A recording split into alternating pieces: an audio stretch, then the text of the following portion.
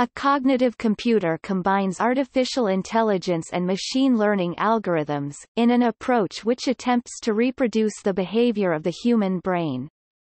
It generally adopts a neuromorphic engineering approach. An example of neural network implementations of cognitive convolution and deep learning is provided by the IBM company's Watson machine. A subsequent development by IBM is the TrueNorth microchip architecture, which is designed to be closer in structure to the human brain than the von Neumann architecture used in conventional computers. In 2017, Intel announced its own version of a cognitive chip in Loihi, which will be available to university and research labs in 2018.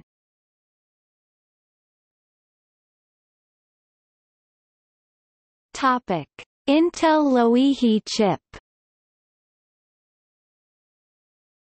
Intel's self-learning neuromorphic chip, named Loihi, perhaps named after the Hawaiian seamount Loihi, offers substantial power efficiency designed after the human brain. Intel claims Loihi is about 1,000 times more energy efficient than the general-purpose computing power needed to train the neural networks that rival Loihi's performance. In theory, this would support both machine learning training and inference on the same silicon independently of a cloud connection, and more efficient than using convolutional neural networks (CNNs) or deep learning neural networks. Intel points to a system for monitoring a person's heartbeat, taking readings after events such as exercise or eating, and uses the cognitive computing chip to normalize the data and work out the normal heartbeat. It can then spot abnormalities, but also deal with any new events or conditions. The first iteration of the Loihi chip was made using Intel's 14 nm fabrication process, and houses 128 clusters of 1,024 artificial neurons each for a total of 131,072 simulated neurons. This offers around 130 million synapses, which is still a rather long way from the human brain's 800 trillion synapses, and behind IBM's TrueNorth, which has around 16 billion by using 64 by 4096 cores. Loihi is now available for research purposes among more than 40 academic research groups as a USB form factor.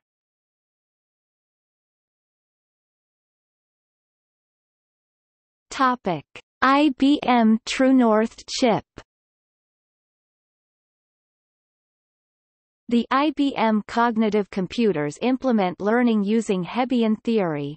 Instead of being programmable in a traditional sense within machine language or a higher-level programming language, such a device learns by inputting instances through an input device that are aggregated within a computational convolution or neural network architecture consisting of weights within a parallel memory system. An early instantiation of such a device has been developed in 2012 under the DARPA Synapse program at IBM directed by Dharmendra Mata. In 2017, this IBM 64-chip array will contain the processing equivalent of 64 million neurons and 16 billion synapses, yet each processor consumes just 10 watts of electricity. Like other neural networks, this system will be put to use in pattern recognition and sensory processing roles. The Air Force wants to combine the TrueNorth ability to convert multiple data feeds, whether it's audio, video or text, into machine-readable symbols with a conventional supercomputer's ability to crunch data. This isn't the first time that IBM's neural chip system has been integrated into cutting-edge technology. In August 2017, Samsung installed the chips in its dynamic vision sensors, enabling cameras to capture images at up to 2000 fps while using just 300 milliwatts of power. Google has created 3 generations of a similar device, Tensor Processing Unit, using low-resolution, 8-bit computing rather than a spiking neural network.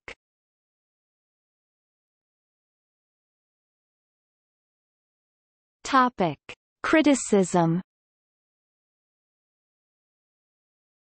There are many approaches and definitions for a cognitive computer, and other approaches may be more fruitful than the others. Specifically, there are critics who argue that a room-sized computer, like the case of Watson, is not a viable alternative to a 3-pound human brain. Some also cite the difficulty for a single system to bring so many elements together, such as the disparate sources of information as well as computing resources. During the 2018 World Economic Forum, there are experts who claim that cognitive systems could adopt the biases of their developers, and this was demonstrated in the case of the Google image recognition or computer vision algorithm, which identified African Americans unfavorably.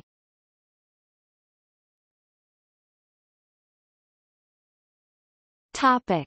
See also: